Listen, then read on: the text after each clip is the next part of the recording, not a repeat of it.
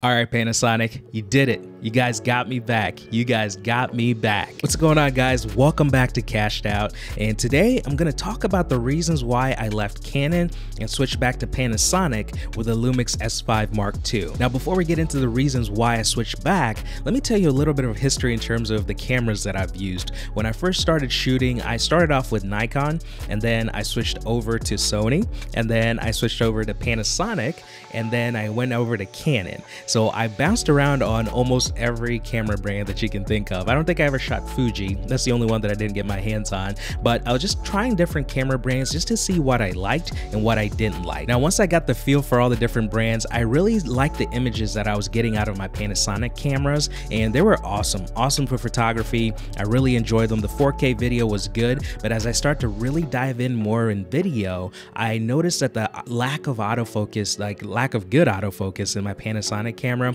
it really just made it hard to be able to shoot the way that I wanted to shoot. So that's why I switched over to Canon, and I stayed with Canon for a while. And I really like Canon colors, but the dual pixel autofocus was just so rock solid. It was hard to resist. It was kind of hard to say no. So in my heart, I always loved Panasonic. I had a great time with my Lumix camera. So I never really looked at them for video anymore because the S5 that they had beforehand, and I think even the S1, I believe, the autofocus just wasn't great. It just wasn't good enough for me to consistently trust it. But once they released this bad boy, the S5 Mark II, man, total game changer for me, because the S5 Mark II fixed the most glaring issue for me with the Panasonic cameras, and I'm sure you've heard other people talk about it, and that's just the autofocus. The phase detect autofocus system that they've put into this thing is absolutely rock solid. I've shot several events with this camera now, and I absolutely love it. I was just shooting a wedding show here this past weekend,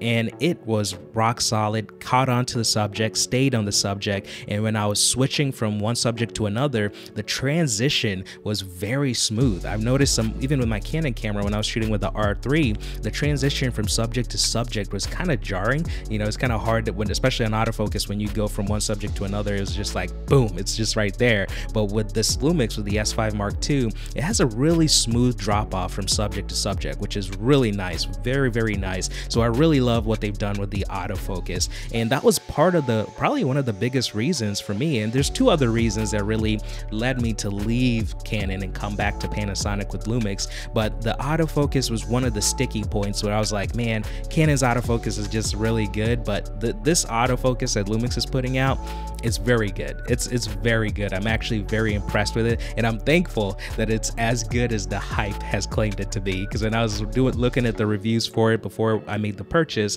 I was like, you know, is it there? But after using it for both photography and video, yep, it's definitely there. It is definitely rock solid. So that's the first main reason why I switched over, is that Lumix finally fixed their autofocus issue, and I absolutely am super excited about being able to jump on and use the S5 Mark II. The second reason why I switched from Canon to Panasonic with the Lumix cameras is that the cripple hammer from Canon is absolutely real when it comes to video. I feel like they do such a good job in terms of photography. On the photography side of things, I've never had any issues with their cameras. They've all been awesome for photography, but when it comes to video, it seems like they always cut back on features, or you know, you wonder why they have recording limits, why they constantly overheat. In order to get the good stuff, you either had to pay a premium, you know, for me, being a hybrid shooter, I had to pay the premium to go with the R3 because I knew that was one of the Canon cameras that didn't overheat at all. It didn't overheat, and it gave me the ability to be able to shoot photos, shoot video, be able to switch seamlessly, not really have any lag time or any issues,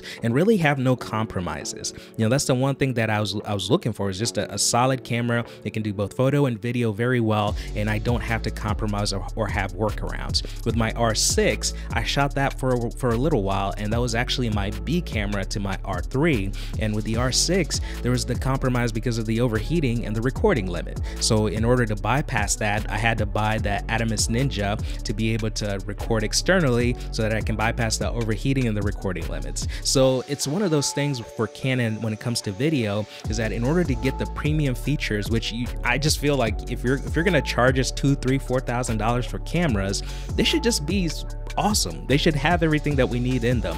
And I know for you guys that love Sony, Sony's great. Sony is absolutely great. They're crushing it, but I'm just not a fan of the look of Sony cameras. Nothing against them. Like I said, it's just doesn't fit my style. So that's why I stuck around with Canon, because I like the look that it provided. But I could have switched to Sony. Obviously Sony has, you know, a lot of perks, but Canon really, I like the image quality. I like the colors that it was producing, and just the feel of the look. It's hard to describe, but just the feel of what it created really was good for me at the time.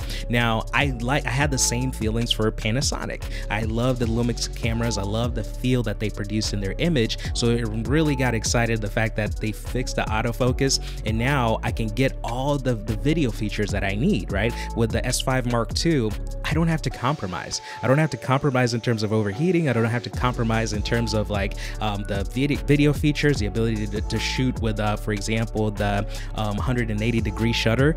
Man, that thing is awesome. That thing is absolutely awesome. It's just those little things, those little details that allow you to have really just, I guess, better quality of experience when you're shooting with the Lumix S5 Mark II for video, as opposed to the traditional Canon cameras that I was shooting with. Now, the third reason why I switched from Canon over to Panasonic and Lumix is pricing.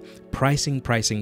Now, Canon is an awesome brand. I'm not knocking on Canon. I'm just saying they're an awesome brand, but you also pay a premium to use their equipment, whether it's the lenses, whether it's the bodies, whether it's the accessories. No matter what it is, you're gonna pay a higher premium for Canon product. I love the RF mount lenses, and I personally notice a difference when I shoot with the EF versus the RF. The videos that I've shot with the RF mount are a ton sharper. To me, they're a lot sharper, and they just look a lot cleaner than the ones for the EF mount. So I love the RF glass, but it's so pricey. It's such a pricey lineup. And when it comes to not allowing third-party producers to be able to create lenses for the RF mount, it just makes it harder to be where you're basically cornered. You either buy Canon glass or you don't have glass. If you don't want to use the EF glass, you're stuck with buying brand new RF glass. So that's one of the reasons where I'm like, we were spending a lot of money on Canon equipment, but really the throttling and the hindrance, we're really compromising a lot just to stay with Canon. The way that I came across the S5 Mark II is actually, I was shopping for a brand new R6 Mark II. Before I switched over, I had the Canon R3 as my A camera, and then I had the R6 as my B camera. So whenever I was shooting and had a dual camera setup, I would have the R3 footage, which is just awesome. It's really high quality. Then I would have the R6 footage, which is not bad, but it's not to that same level. So I was trying to match those two cameras together, and it wasn't always perfect. You know, it was just more work in post-production that I had to do. I was looking to get the R6 Mark II, but when I was looking at the price point for that R6 Mark II, it was at $2,500. Now, the price point for the Lumix S5 Mark II is like $1,975, right? But at that price point, not only is the S5 Mark II cheaper than the R6, but it also gives you like no compromises when it comes to video, and you don't really lose in anything when it comes to photo either. So looking at that, as I was studying that, I was like, okay, I can either buy the R6 or I can buy the Lumix S5. I was actually initially going to go buy the Lumix S5 Mark II just to complement my R3, but I decided to just go all in, right? Because the autofocus is fixed, so there's really no reason not to go with the Panasonic. So I sold my setup, and for the price of my R3 alone, I was able to buy 2 bodies of the Lumix S5 Mark II and a lens, and a prime lens, for the price of the R3 alone. So I sold the rest of my Canon kit, switched it all over to Lumix. I now have 2 lenses, the same 2 lens setup I had with Canon. I now have it here with Panasonic. It's the 24-70, and I also have the 70-200. For the price of one camera with Canon, I was able to get 2 bodies and a lens. It's just wild that the cost of having a Canon camera is just so ridiculously high.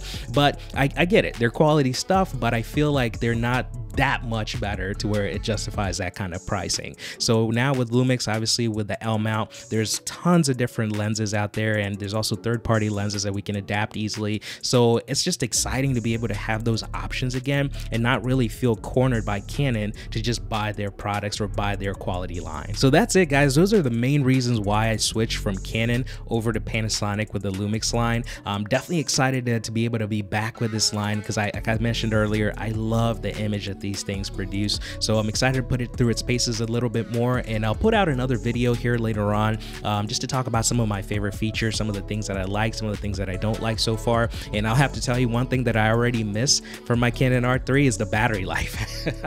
The battery life, that big battery from the R3 was so good to have, but I get it. Not every camera can hold that big battery. So I'll figure out a way to be able to live without that battery. But other than that, so far my experience has just been awesome. So we'll talk more about that in a later video. But for today, that's all I had to share. So we'll catch you guys on the next one. Take it easy.